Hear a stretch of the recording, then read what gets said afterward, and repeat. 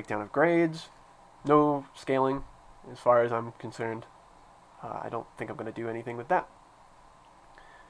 Not going to spend too much time on this, but grading criteria, I'm going to grade you a little bit on actual documentation, so make sure you put in comments at the top of any function that you write explaining what it does, using meaningful variable names, not just saying int x if it's an important variable that you need for your entire program. If it's just something small, then that's whatever.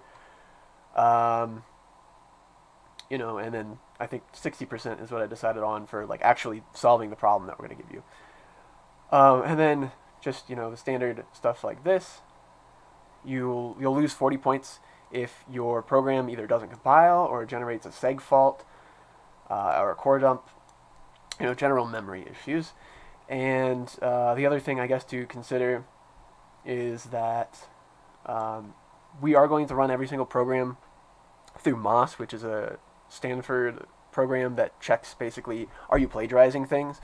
And we're checking, specifically this semester, we're also checking Chegg and like online answers. So, I don't strictly advise like not going to a website like Chegg or Stack Overflow if you're looking for like, how do I program this? Because that's totally fine.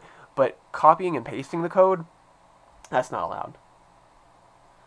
So you can totally use the internet for reference, but not use their code, if that makes sense. And we will check against that. So be aware. And then, the rest of this I've pretty much just taken from Dr. Fonseca's syllabus, if you've taken one of his classes before. Rest of this is just, standard syllabus stuff. You're allowed to collaborate with students in the aspect that, you can talk about the assignment, but you can't give each other code. And that's actually part of the reason we have the Discord, is just, if you have questions, you can ask pretty much any of the instructors for this course, or you can, ask a question and see if somebody in one of the other classes, or in this section too, has an answer to it. The rest of this is pretty standard. I'm sure you've seen it if you've taken any UNLV course, and I think that's about it to the syllabus. Any questions on that? I hope it's pretty straightforward.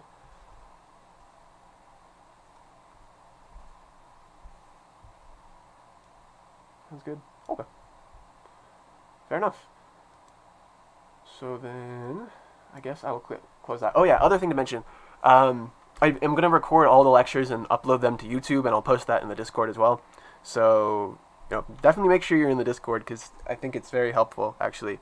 Yeah, so I'm going to record this.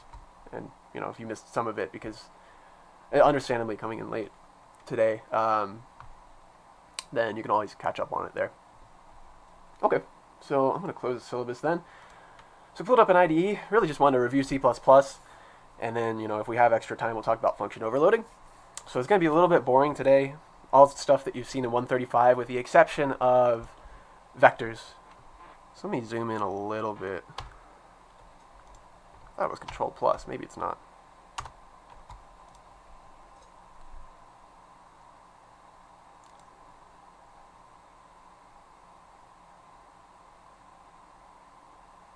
So I prepared an example, and we'll work through that. Maybe I should even pull up the first homework. I put that on Canvas yesterday. It's basically all just review. There's only one new class that we want you guys to be using, which is the vector library. Am I just blind? There's got to be like a zoom in thing, right? I thought it was Control+.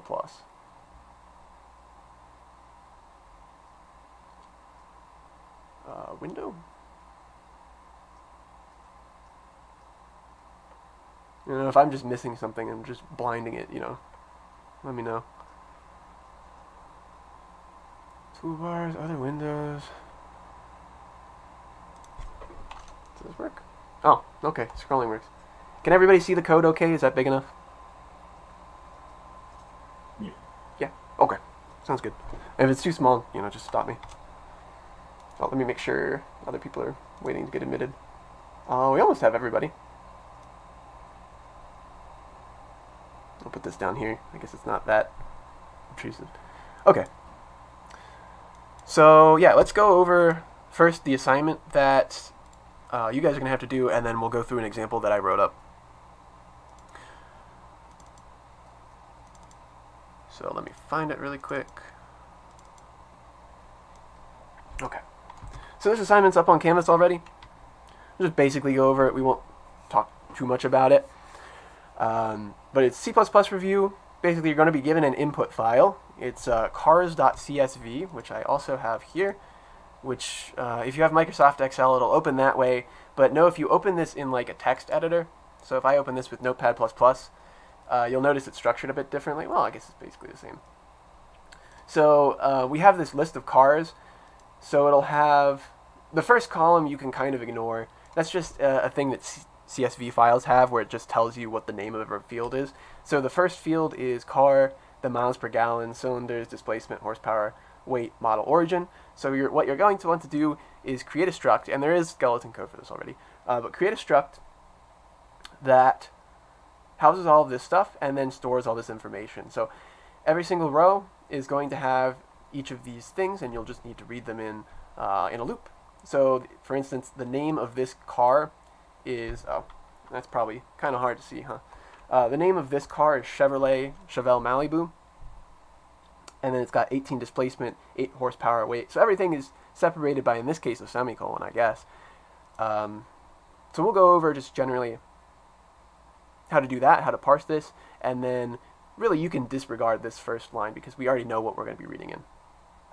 But again, this is all on the canvas. Okay.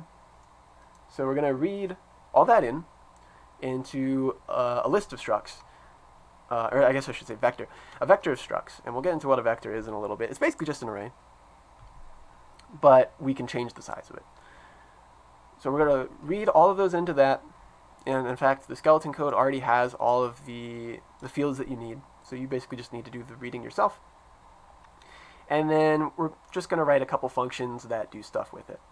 So you'll need to do some sorting by the miles per gallon field, some sorting by HP. I don't know what that is, but I assume that's one of the parts that they have up here. Oh, horsepower. Okay. And then basically printing it all out. And there is already a print function made for you. And then writing all of it to file. And there's sample output for both a normal run and then actually, printing this all out to a file. And on top of that, we want to have some sort of user interface. So there will be a menu basically where you ask which one of these features do you want to do. Do you want to sort and then print, sort this type and then print, or save it to a file? And you'll notice it's in the actual sample output as to what that looks like. So you basically just C in until you get an exit flag. Basic description of all the functions. I will probably let you guys read over all that. And then, yeah, basically just make sure it compiles on Sally or Bobby or one of the school servers. And then I have a submission on Canvas, so submit it there. And if you have any questions further on it, I know I'm just kind of like hand waving, being like, yeah, this is easy. But if it's not, and if you need review on C++, don't be afraid to ask.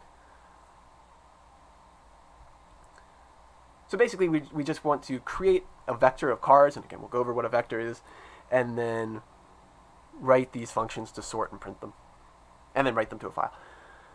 I feel like there's one last thing. Oh, right. For the sorting part, I feel like it's important to mention you can use any sorting algorithm that you want. So you can use bubble sort or selection sort is what I recommend, because those I think are the easier sorting algorithms. But if you're familiar with like merge sort or selection sort, then you can use that too. But if you don't, that's totally okay.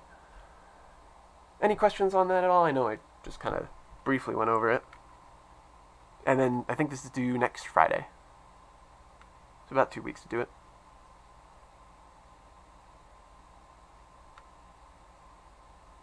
Okay. So I think I have no questions. And if you do, just interrupt me. So let's just go over a sample program, really, just to remember how to do some C++.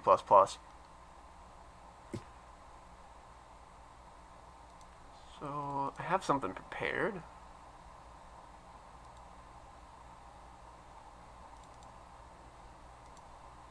I think I have it open somewhere.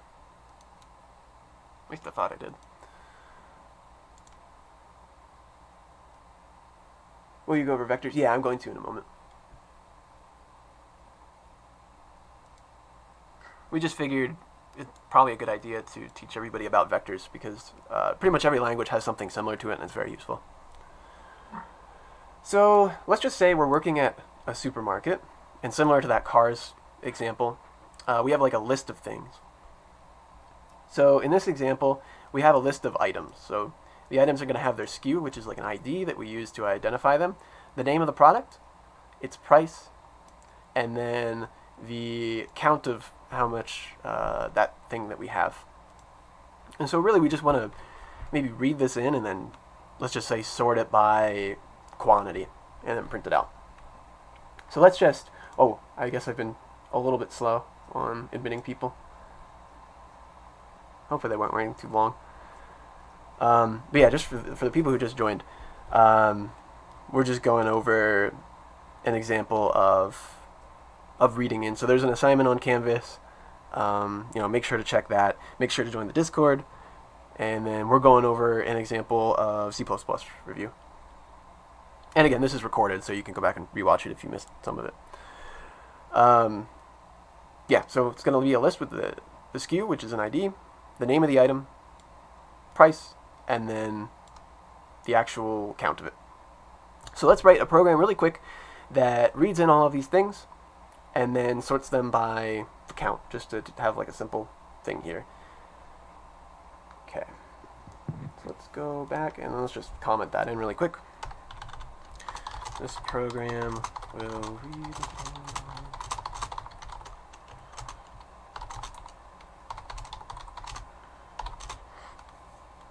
Maybe we'll even just write it to a file. And sort by quantity. Okay. So as a reminder, if you need any sort of libraries, remember it's include and then the name of the library. For this one, we're going to be using vector, which is the new class that we're going to go over. And then everything else is pretty much just for printing or file and strings. Okay, so remember that when we declare a struct, it's always struct and then the name of the struct. So I'll name this one something like item. And then in C++, we always put a semicolon after the actual declaration. Okay, so if you remember from what we were just looking at, we had SKU, name, price, quantity. So I'll do int SKU, and then it was the name, right? And then for price, and the last one was quantity, right? Cool. So just a reminder, that's how we do a struct. And then does anybody remember, so I'm going to want to do some command line arguments. Does anybody remember what the arguments look like for that? What are my two arguments I typically have in main?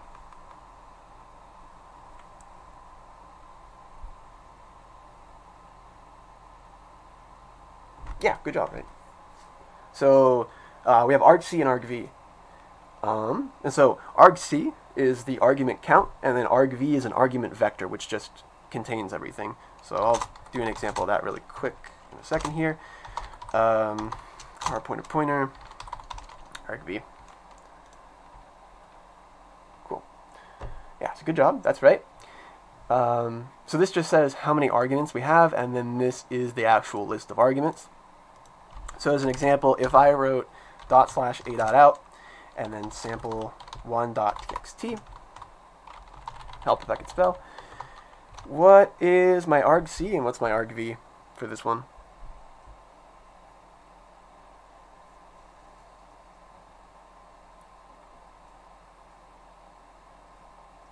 Because there's something important to remember for this, I guess.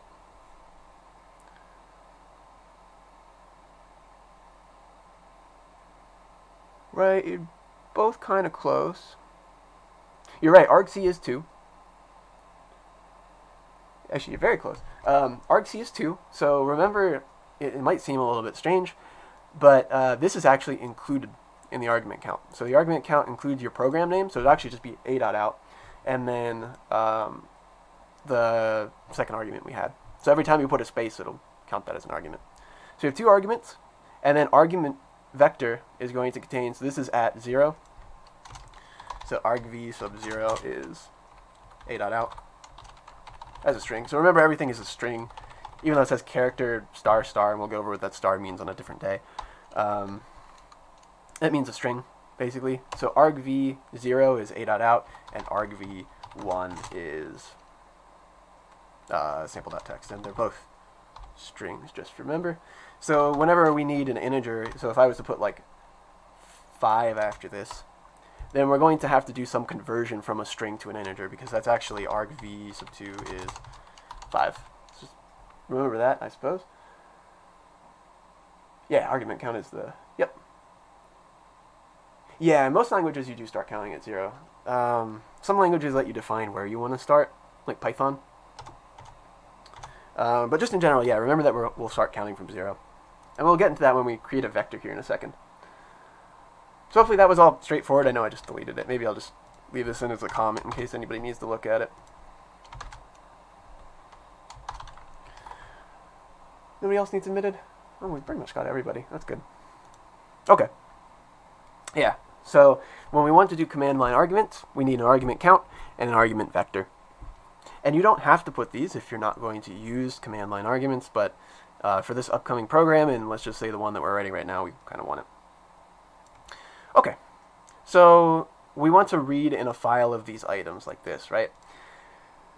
So, not strictly necessary, but I would kind of like you guys to do it, is to make sure that the person who used your program actually did it correctly. So I need to make sure that they actually gave me the correct amount of arguments, and then I need to open the file afterwards, right? And make sure that the file actually exists and they're not just lying or made a typo or something like that. So what we'll first do is say something like, if argc does not equal 2, then we'll say error needs 1 argument. So if they basically didn't give us just the 1 argument we needed, which is the file name, we should tell them it's bad. And then remember, in C++, the way you exit out of a program is you return something from main. So recall that return 0 is a normal return. It means that the program exited normally. And if I do return 1, which makes more sense in this case, it means that there was an error encountered while running the program. So those are just the system codes needed for actually running. Okay, so I'll just put a comment up there. Make sure the user gave the correct argument count, and then we just need to make sure that that argument is actually, good. So does anybody remember the class that we use for, or struct, maybe it's a struct, that we use for reading in input files?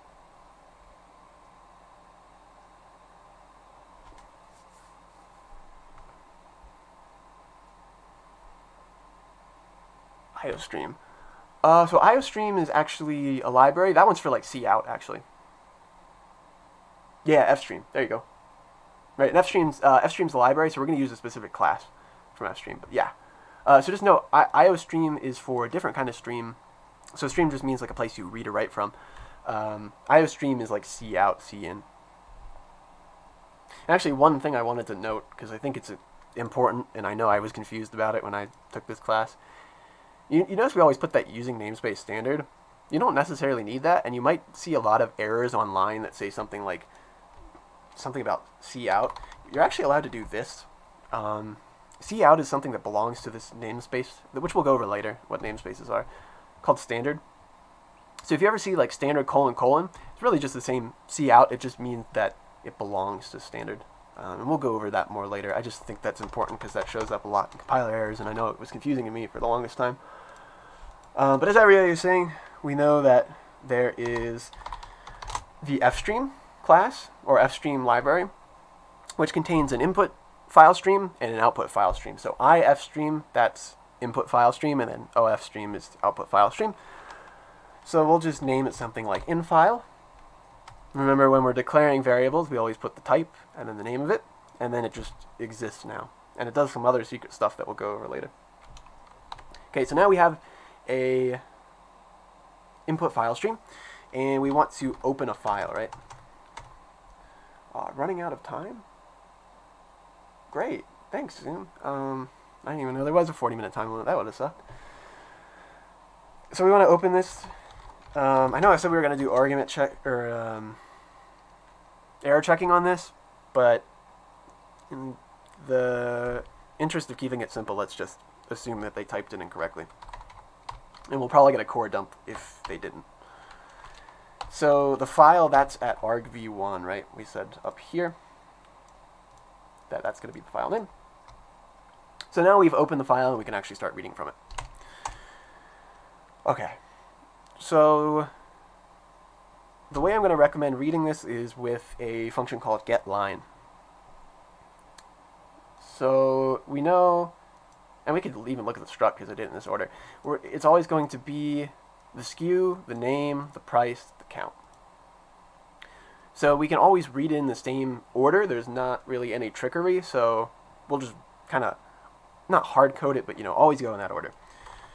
So if you remember, if we want to check that the file actually still has stuff, then we want to do while in file.end of file. So EOF is a flag that gets set when you actually reach the end of a file.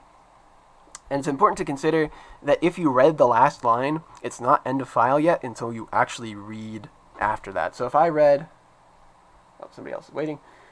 If I read this line, then I need to read this nothing here in order for it to actually register that there's an end of file. So just something to consider. So in good practice, it's usually a good idea to read in right before you start doing a loop like this, just to make sure that you're not reading in like an empty file or something. So what we'll do is, I might even pull this up because I have another example of it as well. Oh, I guess I should do another thing too, which is make a vector. Let me open up another thing too, just to make sure I have this exact syntax right. I don't have it open.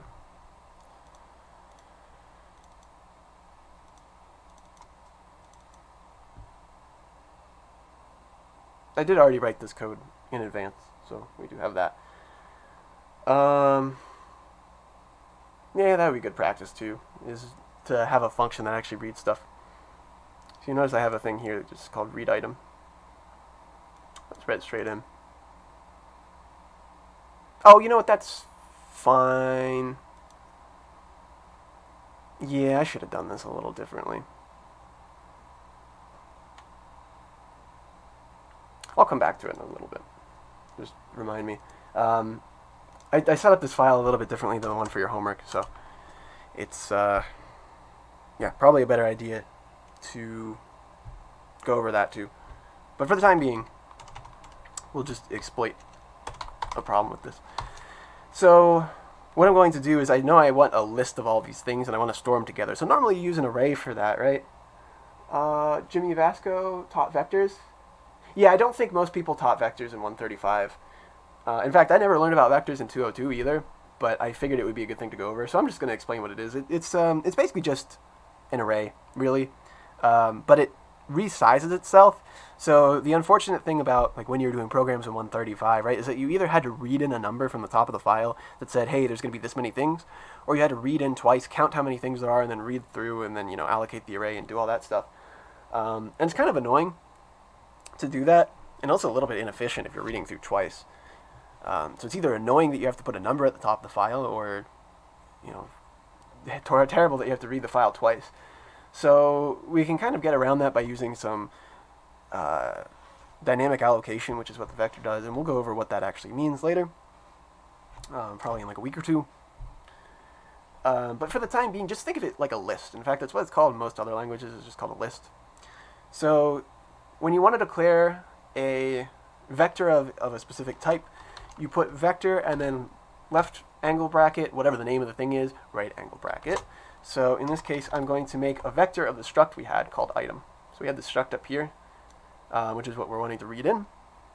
And I'm just going to create a list of this, basically. So just consider if I wanted like a vector of ints, like a list of ints, I could do something like that. or if I wanted a list of, you know, file names or files, I guess fstream is fine. Oh, whoops, not vector. Then I could do something like this. So we'll also go over what this means later, but left bracket, right bracket, whenever you have in that, it will make that thing basically hold that type of object. So in this example, we want a vector of items. Okay. So I want to read in the items now, right? So I'll just create a temporary item. It's usually a bad idea to declare variables inside of a loop, but I'm doing this for a reason. And then we'll just read it in. So we know, again, earlier, we know it's always the SKU, name, price, quantity. So, oh right, and I said that we need to read first, right?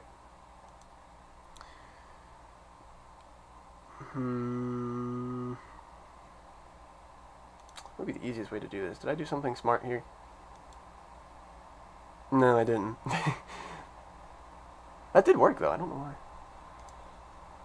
Okay, well, whatever. We'll just do this standard way. I'll go over the other way in a little bit. I guess I did it kind of janky.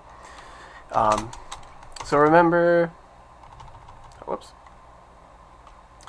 that in order to read from something, we use the right, the extraction operator, and to print something, use the left, which is no, other way around. This is the insertion operator, the other one's the extraction operator. So we're going to take things from the file, and then we know that the order we wanted in was SKU, name,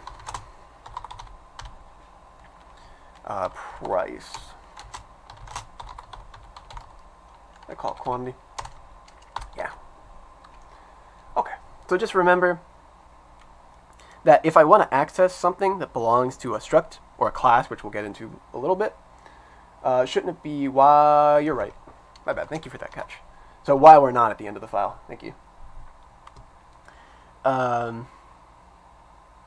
Yeah, so while we're not at the end of the file, we'll keep reading in. And then just remember, as a reminder, that the way you access members of a struct or a class is with that operator. So this will get the SKU of this specific item. In fact, let me just call this temp item just to be clear on the name.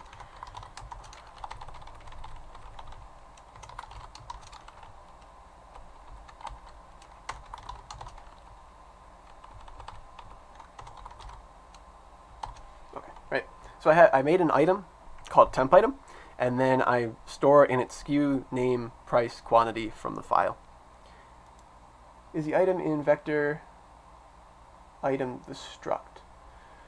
So I guess there's something abstract here about this, and we'll get into it more later. But a struct or a class is really just a description of something that you want. So when I say struct item, I mean that it is like a thing that has a SKU, name, price, and quantity, but it doesn't really like exist, or so the struct, I guess, doesn't exist. That's where you get instances. So if I said like item, temp item, and then item 2, these are both instances of the item class, so these are like actual objects that have the SKU, the name, the price, the quantity, and they're like tangible, I can interact with them, whereas this is just kind of like a description of these things, if that makes sense. So is item in vector item the struct? Hopefully that answers your question. And then the item here, I guess, is the name of the struct that's going to have its objects inserted into it. Hopefully that answered your question. I hope I didn't miss that. But we're going to be storing this item in there as well. Vector is an accessible version of a struct. So a vector is like an array. So it's a struct that contains some information. It contains an array, it contains the size of the array, and then probably some other stuff too. So you could have a struct that also contains structs, right? So I could even have made something up here called like struct list, and that would have contained like an array of items. So let's just say items. I'm pretty sure that syntax is fine. Yeah. So you can contain like a struct of structs. So I have like a new struct here. This one contains that struct. That's totally fine. So the vector, whenever you do any of these include things, you're really just pulling from a code base that somebody else has written. Somebody's written a struct or class, it might be, called vector that stores lists of things similar to an array. Although there's one key difference, which is what I'm about to write here, which is that, so whenever I want to add something to the list, right now this vector is completely empty. I just created it here, and then I didn't do anything with it. So it's really just an array of size 0. So in order to actually add things to it, we'll use the pushback function. So remember, dot accesses things of it. So I have this vector. If I do dot pushback, and then I do that with temp item, what this will do is it will add the created item to the vector. So this will take the item I just added and then push it to the back, or basically add it to the end of a list. Let me actually pull open something really quick so I can demonstrate this a little bit easier. Where did I even put that? There it is.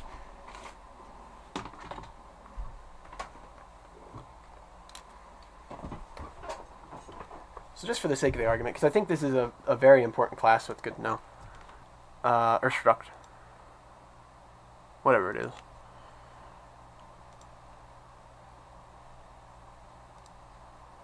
Work area.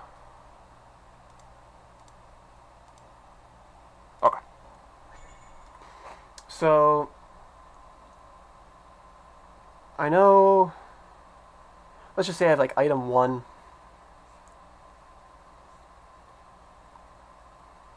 Say it's 405 steak. It's $3.75, and I have 6 of them. And then I make another one called item 2. And these are both examples of the item struct that I defined earlier. 362 caret 415. And I have 8 of them. So when I create a vector, what it does is it just creates a list. It might even be, as far as you're concerned when you create it, it's a size of 0, but they might have actually made space already, just to save a bit of time to put things into it. So when I do vector item, I think I just called it items. So when I do items dot pushback,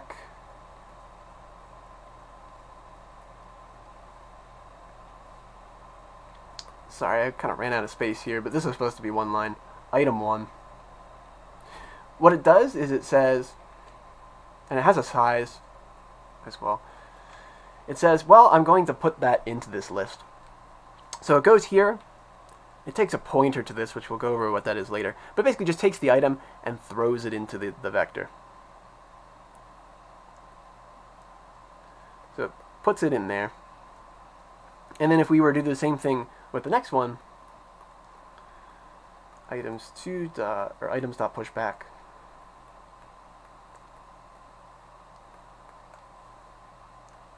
Item 2. Then what that does is it adds the next item into the next slot. So it'll just keep putting things at the end, basically just creating a list. So if I then, pushed item 4, yeah, it's like an array, right? Yep. Is everybody clear on that? Just want to make sure everybody understands what a vector is. So I could, put item 4 if that was the next thing I pushed in. So hopefully that's clear. It just always puts it at the end, wherever that is. And then it will, I haven't been doing it, but it'll update the size. So after that, the first one will be 1, then it'll be 2, and then it'll be 3. So it just keeps track of how many things are in it, which is nice because, like I was saying earlier, that means that we don't, whoa, open up browser. We don't have to like actually keep track of everything, or like the number of things that they're going to be. So here, this is going to create each item that we're getting from the file and then push them onto the vector. So we're going to get a list of like item 1, item 2, item 3, item 4, item 5. Everybody clear on that, or any questions on vectors? It's really the one new thing I wanted to go over today. Why is that beneficial in comparison to an array? Well, consider if I was reading things in with an array. I have to do one of two things. I either need to know, so when I declare an array, like this, it values, let's just say, when Control A, when I do something like this, I'm hard stuck on whatever the number is for that item, or for that array. So there's a couple problems with that. One, if I'm reading in from a file, I have to contain the number of things that are going to be in the file at the top if I want to know what time it is. Yeah, boundaries basically is the problem. So we have to either know the boundaries in advance. An alternative would be we read in the entire file, count how many things there are, and then read through the file a second time to actually put them into the array. And that's really bad because that's reading twice. Or we could also read them into just a huge array and then transfer them over to a smaller array that's the correct size. But that's just inefficient because we waste space. So this way, it's nice if we use a vector. It's a little bit slower when it's actually adding things in because it has to decide, oh, I need more space now every time you actually add something in, which is a little bit bad compared to the array where you make a fixed amount of space and then you're done. But it comes with the advantage of you can resize it at any point. You don't have to, know the size in advance. You don't have to do any extra reading. It's dynamic. It's able to accommodate pretty much any time or any like size and any item that you want. And maybe even at some point, you read in 10 values into an array and then you want to make it bigger, and then you can't. You either have to make a new array, or you had to start the array and then maybe you don't know what the size of it is in advance, and you don't really necessarily. Yeah, it's very useful. If you don't know what the size is of something in advance, then vectors and lists is what they're called usually in other languages, are very, very useful. I use them very frequently when I'm doing app development because I don't know exactly. So what I do there is, pull a list of things from the server. I don't know what the list of that, or like the length of the list of that things is. So I put them into a list because, a vector, because, I have no idea what it's going to be, and if I took the time to figure it out on my own, I'd be wasting a lot of computation time that I could, be doing more useful things with. So hopefully that answers that question. Any other questions on vectors?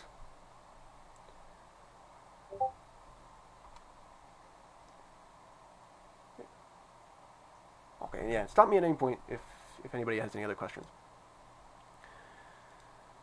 So, let me just comment this. I can post the finished code on Canvas too if anybody wants to see it. And then read in the members. Okay, so we've read in all the stuff from that file that I did. So it'll basically read till the end of file. I think this is actually, I know it worked because I ran it earlier, but this doesn't feel like it should work. I feel like the end of file is not going to get triggered correctly. Maybe I'm just crazy. Maybe it works. I don't know. But let's just keep it simple for the time being. We'll come back to it in a little bit.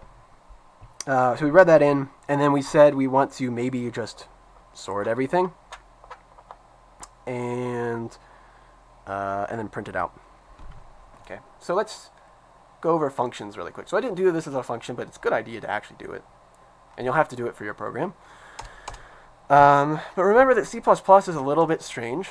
The compiler only runs through your code once.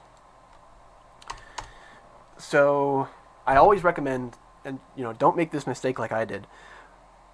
always put your declarations after your namespaces, because you might get some compiler errors, and if you're like me and just didn't really understand namespaces for a while, you just be confused as to why it's not compiling. So make sure you're always putting it after the namespace. So, what I was saying, C++ is weird because the compiler has to make one pass, which is different from a lot of other languages. So if you remember, we have to have these function prototypes, and we're going to be doing a lot of these when we get to classes. Kind of inconvenient, and it's just a relic of the way C++ works. The compiler is a little bit faster because of it, but it's kind of annoying to actually program. So let's say I want to have a sort function. So we'll say void sort items. I guess I'm not going to do any value returning ones, but that's okay. Sort items, and then we will take in a vector of items. So remember, in C++, you don't have to put the name of it when you do the function prototype.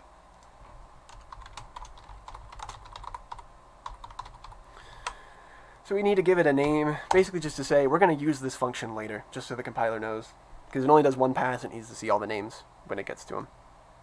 Okay, and then maybe we'll do another one that is just called print item. And that one will just take an individual item. So you might notice there's something wrong with one of my two functions. Well, something's wrong with this apparently. Declaration isn't compatible with print item. Oh, whoops. Oops. I haven't declared item yet until this line, so let's put it down one more. Yeah, something's wrong with one of these two things. I'll let you see if you can figure it out. First, what function is wrong, and then why? And I'll give you a hint. It has to do with the fact that one of these things needs to have its changes, last after the function's done.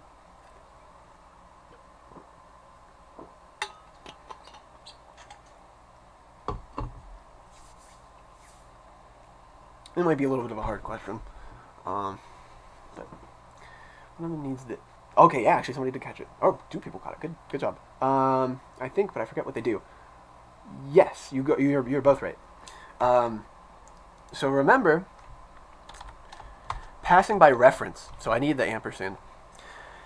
Passing by reference means that I put the actual variable down into the function. So when I put this ampersand here, that means that I'm going to send the actual vector item, type whatever it is, whatever item that is, or type, what's the word I'm looking for? Instance, the actual instance, to the function when I call it.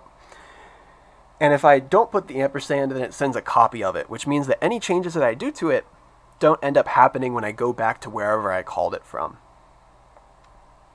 So one of them needs that's what they call it. Yeah, pass by reference. Yeah, right. And so that's called pass by reference, whereas the other one is pass by value. So this one is an example of reference, and this one is by value. Because when I print an item, I don't really need to change it at all, right? But when I do a sorting algorithm, then it's a good idea to actually swap the elements of my list, because if I don't, well, then when I get back to the original function, nothing's going to have changed. And just consider some things are passed by reference by default, like arrays are passed by reference. You can't even put an ampersand by it. The compiler will get mad at you. It just always does it. And in a lot of languages other than C++, something like this is already passed by reference, and you don't have to do anything explicit. Whenever you do anything that's a struct or a class, it always passes it by reference, which makes sense in the context of those languages. Okay, everybody clear on that so far? And if you know there's something I should probably be doing instead of passing by value to make things faster, but we'll maybe just leave that where it is. Pass by reference is for a copy. Sorry. Oh, no, other way around. So there's pass by reference and pass by value. So pass by reference, like the name implies, passes reference, which we'll get into what that means later, but it passes the actual variable. It just passes where it's located in memory, basically, to the function for it to use. So whenever I do that ampersand, the pass by reference, it uses that actual variable. But if I do a pass by value, then I have to physically make a copy of it, and then that gets passed to the function. And then any changes that happen to that won't get reflected when I finish that call. Okay. So we said we want to sort this item, or sort the items. So we'll just call that. Remember, just to call a function, you just give the name and then whatever it is that you're calling it with. So I will call it with items. So this will sort the items. And so a good thing to consider when you're doing, just general programming is that you want whatever code it is that does something to be kind of like self-contained. So when I write sort items, I don't want to do anything extra that helps with the sorting in main. I want to do all that sorting in the actual function itself. So void sort items down here, which we will write out, which took a vector of items.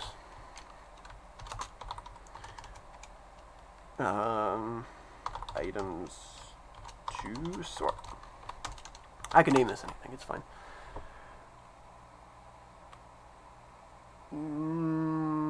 Sort item matches the argument. Oh, whoops.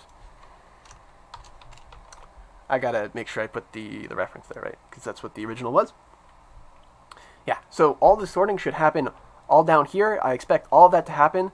Really, what you kind of want to envision is that there's a black box. Whenever I call sort items, where I'm just, I can't see what code is in the actual sort items function, I expect it to sort, and then I expect it to come back sorted correctly.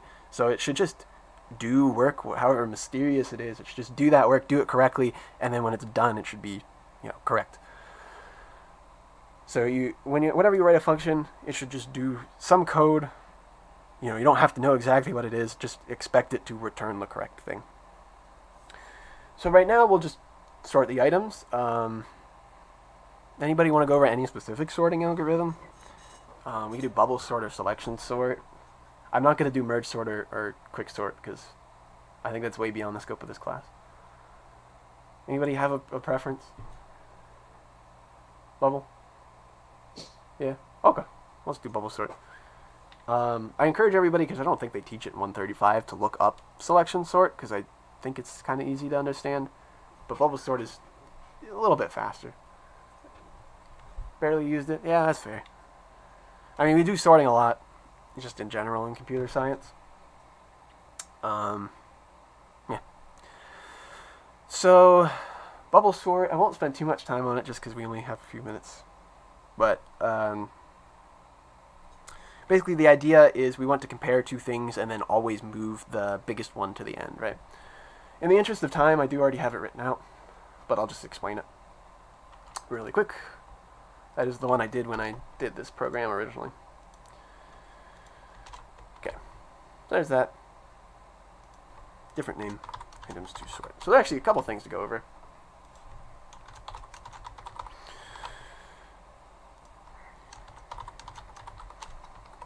Oh, that's annoying.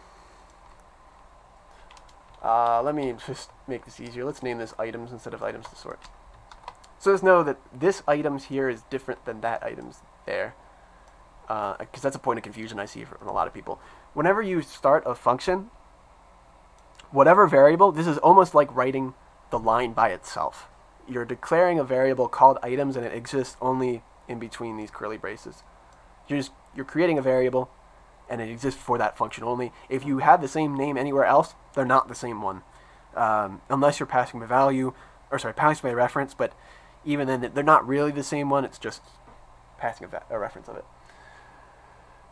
Okay, so a couple things. So for bubble sort and selection sort both, you will need two counter variables.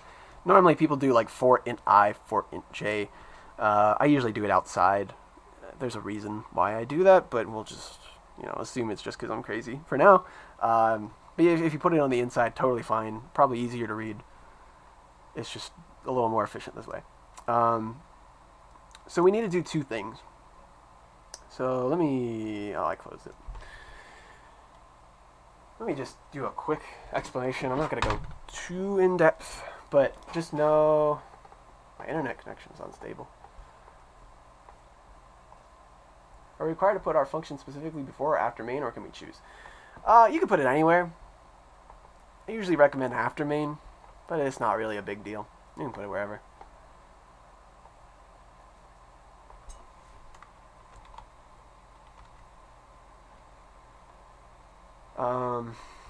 I should make sure this isn't sorted. 1, 3, 1, 4. So remember that when I do bubble sort, I have 2 pointers. So let's just say this is I, and it's 0, and then J is 1. And we'll just call this R. So remember what we do in really pretty much any sorting algorithm, at least comparison based, we take I, and we basically just check, is one bigger than the other? Depends on whatever order you want to put it in. Let's say we want to go in non-descending order. We want this to be like smallest to biggest. Then we know if the second one, R sub j, is bigger than R sub I.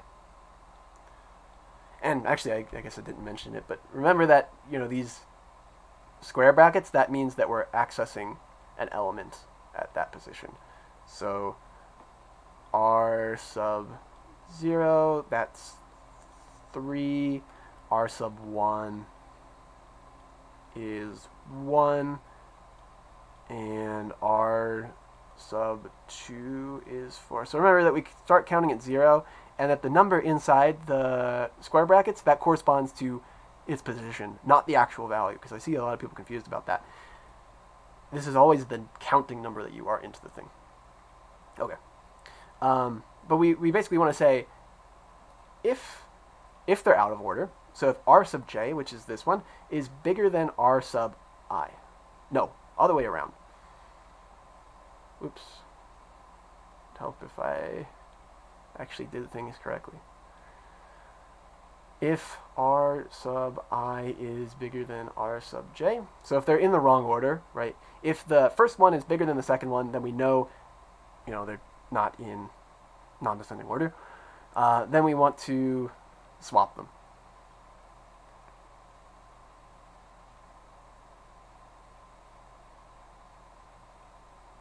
Otherwise, we don't do anything. Right? And then the next thing we do is we make j go up. So this is all in the context of a for loop, right? So it'll move j from here to here. So that first one, that will swap it, right? We'll say something like this happens, this becomes 1, that becomes 3, and then it compares these two. So we move both I and j up and then check them there. Oops. Is that pretty clear? So in this case, I would check 3 against 4. Nothing would happen, so I wouldn't swap them. Should hopefully remember it from 135. I'm probably just going to leave it at that, but does anybody have any questions on that? Basically, we just compare every 2 next to each other and then just swap. Is that how we use that? I haven't seen that before. I'm just calling it swap. I have the actual code. No, it's not. It's not in C++. Oh, good question. Yeah, don't do that. You'll notice that there's a problem. I wrote my code specifically to avoid that. So you can make a function called swap if you really want to. I just throw that out there vaguely. Again, assuming there's like some black box, I know that there's some function out there called swap that always does the right thing. I don't have to worry about what the actual code inside of it is. But it's not actually in C++.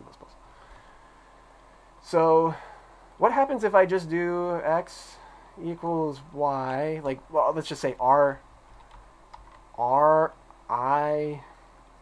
equals rj, and I just do vice versa. Why doesn't this work? Lose your number. Yeah, exactly. So if I did this, then we would do, so let's just say this was I, this was j. You have to make a copy. Yep, exactly. So we'll need to do a copy. If I did that, I would do r sub I, which is this one, equals j first, right? So I'd set this equal to 1. Now they're both 1. We lost the 3. It's gone. So make sure you are saving a copy. Otherwise, you're going to get something like this, where you end up losing it, and then you'll end up getting a sorted array that's all just one number, and you'll be super confused as to why that's happening. So make sure you have that. Good, thank you for pointing that out. So declare another int for copies, right? And so you'll notice I did that exactly here. So I wrote bubble sort, basically what we just wrote. So we have I, which is the first index, the kind of like arrow that was pointing in that list, or that array. And then I had J, which is pointing to the second one. So they move along at the same time, right? And they check. So what this does is we want to compare exactly based off of the skew, right? So I check, is the second one greater than the one next to it? Actually, you'll notice I just did J plus 1, which is probably a lot easier. Actually, in fact, definitely do it this way. Ignore the fact that I had 2 there, and it was incrementing them up. That's actually bad. I, in this case, just represents how many things have been sorted already. I'll maybe send a video about that. I just don't want to spend too much time, because I want to get through all of this if I can today. Yeah, so like everybody was saying earlier, or somebody was saying, we want to keep a copy variable of it. So what I do is I take item sub j. You could pick any one you want. I just pick the first one, and then I overwrite it. So I save a copy of it, overwrite it, and then I put that copy into the actual space that it needs to swap into. So you should always have 3 lines for that. And then you'll notice, if you remember your bubble sort, there's a way we can optimize it, where we basically say is sorted. We set that equal to true every single loop, and we break out if we know that the list is sorted. So when we're running through, if we don't do any swaps, then we know that there's not going to be any more swaps to do the entire run of the program or the algorithm. So we just bail early, and we say is sorted is true, and that means that we don't have to keep sorting. So vice versa, if I flip my thinking around, if I do a swap while I'm running through the list, then I know it's not sorted, so I want to mark that that happens. So yeah, only 2 other things just to mention really quick. Note that because it is by reference, all of this swapping that I do is actually going to reflect itself back to wherever I call the function, which in this case was a main. And then the other thing to consider is, like, I didn't even acknowledge it. I really didn't even have to think about it that much. Notice that I'm using the vector like an array. I'm just putting the left, right square brackets like you normally would with those things. So the way you use a vector after you've put things into it, same way you would use an array. And you can check how long it is at any point by using dot size, and then make sure you put, it's a function call, so it has the left, right braces. Any questions on vectors in particular? That's just the last thing to mention about them. So when we put things into it, we use pushback, like here, and when we access things out of it, we use something like the actual array. And we'll go over how you actually create your own classes that can do this, probably like week 10, somewhere around there. Any questions on the vector part? I'm not going to go too much detail on bubble sort. I'm sorry. I just don't want to spend too much time on it.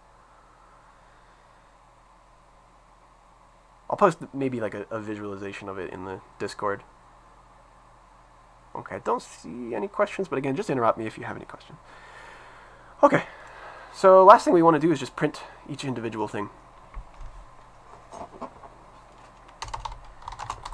So I made something called print item above. And again, I said it was kind of bad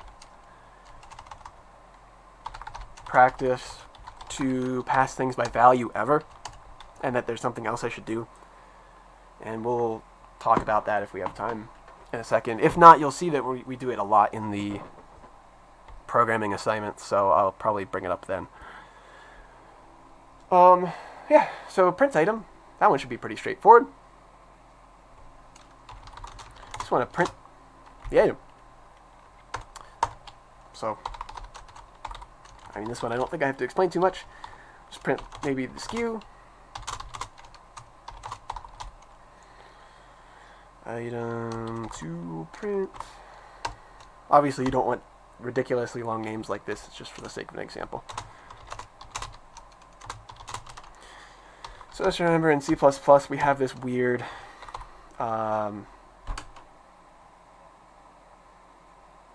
weird extraction operator thingy that we put in between everything that we want to print.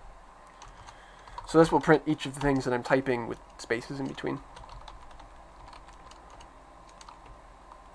Maybe we'll put a $sign in front of that. Okay, and then item to print dot quantity.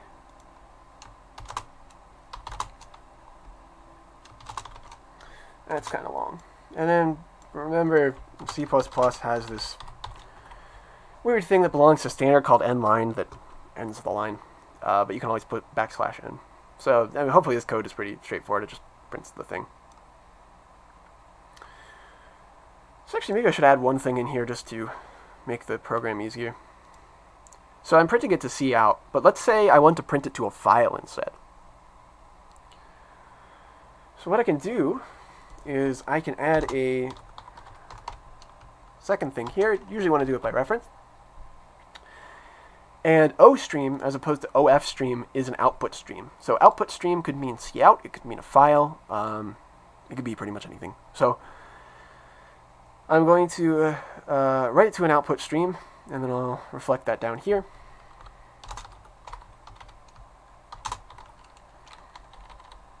Okay. So if I didn't want it to always print to the screen, I could maybe put that there. And then we'll see how that affects things in a second. Okay, so if I want to print things, so if I wanted to print the cout now, I could type print item. Actually, we want to go through all of the items in the vector, right, and print them. So I need to do something like for int I equals 0, I less than items dot size, I plus plus, print item.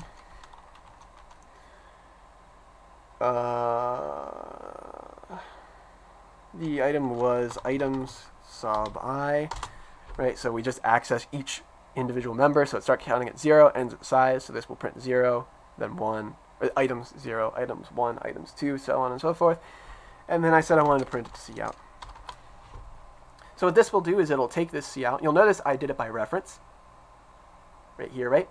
So it will take cout, and it will just put it into that. So this OS, when I call it with cout, it gives cout to that, and it's an exact reference to cout, so it'll just basically replace it when it's executed. So this will print all the items. And that's basically all we have to do. So maybe we want to see how this runs and just remember how to compile things really quick. Putty. Open up a couple windows here.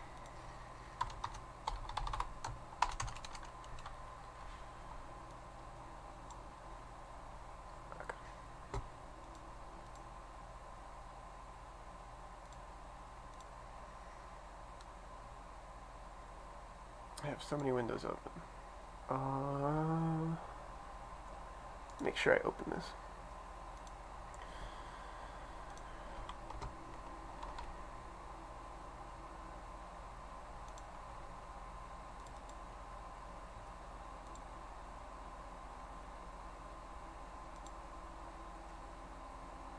Where did that go? Okay. So I didn't show it, but I transferred the file that we just wrote to Sally. Okay.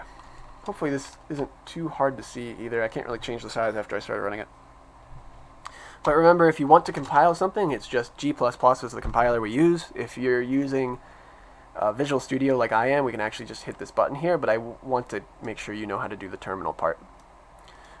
G++, and then we type in the name of the file, which I haven't provided yet. Let me transfer that to the server really quick. Okay.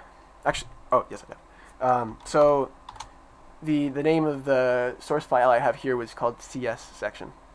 So if I just do G++ CS section.cpp to compile, hopefully no errors, and then remember that whenever you do that, it creates a executable, and by default the name is a.out, but you can rename it if you know a way to do it, there's a bunch of different ways. So if I just wanted to run this, you'll notice if I type in ./a.out, it doesn't work because I had that error checking up here. Right, that said error needs one argument, it catches that. So if I said /a.out sample1.txt, yeah, there it goes. It prints all the stuff from that file. Right, same stuff. And then it sorted it by, oh, it didn't. I must have made a mistake somewhere. Or did I sort it by SKU? Is that what I said? I said I wanted to do it by quantity, and then I didn't actually do it. Well, it's sorted by SKU. You'll notice. Yeah, it works. It should work. I already tested it earlier. Yeah, so this sorted it by SKU. We'll pretend that's what we wanted to do. If we wanted to do it by quantity, we just change the name to quantity, right? Okay. Yeah. So then, let's say I want to write this to a file instead. So let's say now I'm going to give a second argument, and that argument is going to be the name of the output I want. So let's say, for instance, I called it like this. I said output.text. Something like this, right? Okay. So let's open a file right here. So we need to do it before we actually print, right? And so I'm just doing this to demonstrate how we can change a function. So remember, ifstream was for input files. In C++, ofstream is for output files. So I will do one called outfile here, and I will open it.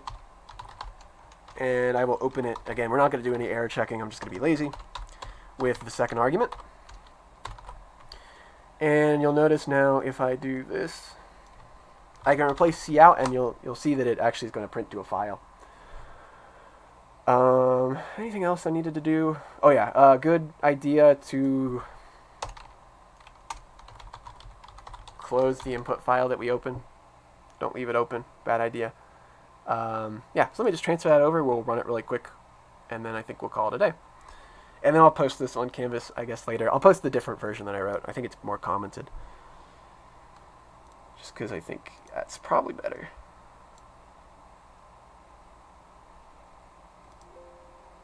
Okay. Right, so I transferred it to the server. Okay, remember that you need to recompile it. So I need to do G++. CS section, just as an aside, if you type in a letter and then hit tab in Linux, it will fill in the rest for you, so that's nice. And then I will run it. Oh, I forgot to change one thing. We changed it to 3 arguments, right? I gotta do that, because now it takes an output file. Okay.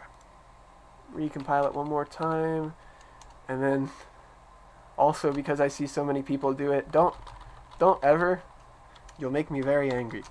Don't ever do something like this and write that into your program. You don't need the source. You already, look, this is an executable. The program's already compiled, so don't put the source in there. I see a lot of people do that, but you're just making your life harder. It's not going to do anything with it. Okay, yeah, and then I said let's just name something like output.txt. And you should notice that we have something called output.txt now in my directory. And if I was to open that with cat output.txt, you'll see it's just the same thing we just printed to cout. And so I could run this again. I have another sample file. We'll just run it on that one. And then you'll notice I didn't actually show it, but I have like another list, and it, again, sorts these correctly by SKU. This is just a general overview of the program. And I guess we're at time. So, last things to mention. Make sure if you haven't joined the Discord already that you go onto Canvas. It's under the syllabus section. It's also under the first announcement. Just make sure you join the Discord. That's where I'm going to be hosting office hours. And if you have any questions, I'll try to answer them. I do have 3 classes after this, so I don't know when I'm going to be free exactly. And office hours are on Tuesdays, Thursdays, 12 to 3. Don't have a TA as far as I know. We're a little bit short given the current circumstances. I think that's about it. And then I'll post this on YouTube later. Can you please? Yeah, I can do that really quick.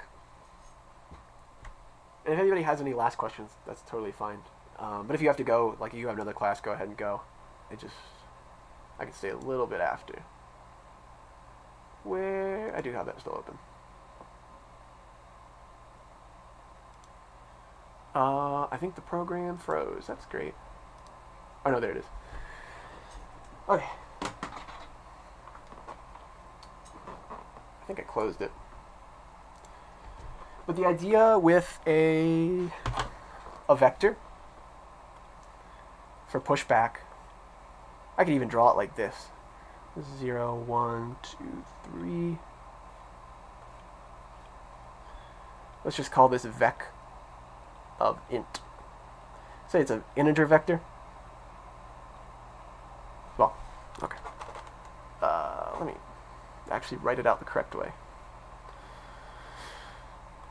Let's say this is a vector of integers. Again, anything inside curly or these angle brackets just means that the type could be whatever. And we'll call it vec. So if I did vec dot push back for, let me just do 3 really quick. Vec dot push back. Vec dot push back. Okay. So let me just do 3 numbers. So let's say I do 4, 7, and 6. So let's say I declare my array, or sorry, vector, although it is kind of an array. Declare my vector, I push 4, 7, and 6 to it. So when it starts, there's nothing inside the vector. It's just an empty list. It might actually exist in memory, depends on their implementation, but it's just empty. Nothing in there. And if there is things in there, it's just random garbage, and we won't be able to do anything with it. Okay. So when I push the first thing into it, what it does is it goes into the vector, and it looks for the first open position. So nothing's in it right now, so the first thing it's going to do is put it into 0. And now the size becomes 1. Okay, so that's for that line. And if we did the next line, then it's going to push the number 7 into there. So it's going to, again, look for the next open space, which is at 1. It's going to put it into there. Paintbrush is a little off. And then it's going to update the size to 2 to let you know that there's 2 things inside of it. And then if we were to execute the next line of code, it's going to take the number 6. Again, I'm going to look for the first position, put it at the end, and then update the size. Does that make sense? It's basically just, it's a list, and you add things to the end of it.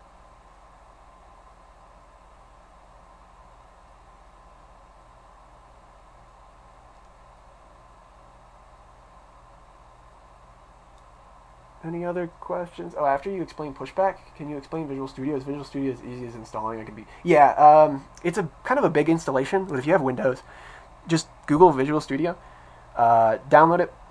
I've never taught to use it, and I'll go over how to use it. It's pretty straightforward. The only thing, and I didn't have time, but I did want to do it. How do I close this?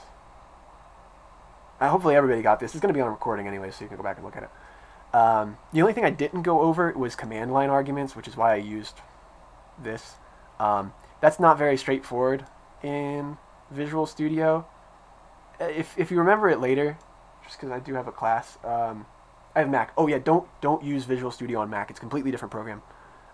They name it the same, but it does completely different things. Don't use it for this class. Use Visual Studio Code instead. It's really confusing, but a Visual Studio Mac is for app development strictly. I don't know why they named it the same. It's kind of bizarre. If you have Windows, though, definitely get it. Oh, Visual Studio Code is on all 3. Linux, Mac, Windows. If you are using it, the only thing I have to mention is if you go to Project and then Properties, this is how you have to do command line arguments. You have to go to Debugging, and then they're right here, and you just type them in like you normally would. I think that's not very obvious, and it sometimes takes a while to Google that. So just keep that in mind. I just use the terminal here. When in doubt, just compile it on Sally. But it is as nice as, I think I have this set up as already. If I went to Project, C-section Properties, and then I went to debugging and I typed in sample1.txt output.txt, how do we get that file to Sally? Use a file transfer client, so something like WinSCP, FileZilla. Yeah, you should probably have had one from 135, hopefully. I think everybody used WinSCP in that class. Okay, last thing. The easy thing about Visual Studio is I literally just click that play button, and it should compile it for me and then run it. You'll see here. Oh, unfortunately, it does close pretty much immediately, but it just ran the program. Gave up teaching us Visual Studio because he couldn't figure out during the lab. It's a little strange to work around with sometimes. It does create a directory, Sublime for editing code in Ubuntu. That's probably good. Yeah, if you have a reliable machine that you can run like a Ubuntu VM on, go for that too. I don't know where this just compiled to. Debug. Did I miss it? Oh, there it is. Yeah, you'll see it just ran the program and put output in this file and then it output it like it's supposed to. Yeah, so Visual Studio is nice because you can just keep doing that, and it's also nice because it has a debugger built into it. So if I hit F9 on my keyboard right now, you'll notice it puts like a little red block, and if I run the program, and this is why it's amazing and you should use it, it's running the program. You'll notice it hit continue here. I can go line by hitting this button up at the top and see what my code is doing. It shows me the variables down at the bottom. This is what I is, this is what J is, this is what sorted is. So you can use it to like easily tell what everything is without doing a bunch of print statements and recompiling and all that stuff. So it comes with a debugger. So, you know, use Visual Studio or Visual Studio Code, please. I beg of you. It'll make your life easier. I know it's hard to get around the learning curve, but it's super useful. Okay, I think that's all I have to say. Any last questions? Just, I have a class at 11:30, so I do have to bail. Sorry, I don't mean to cut like anybody off, but I do have to go. Alright. Sweet. Last thing, just remember to join the Discord, and I think I will see everybody Wednesday. And we'll go over function overloading and probably classes. And if you have questions, ask them in the Discord. I'll try to respond to you as quickly as possible. Alright. See you guys later. Is this recording? Yeah, it is. I'll upload it probably in the afternoon if I have time. I unfortunately have to go to campus. So if I have time before then, I'll upload it.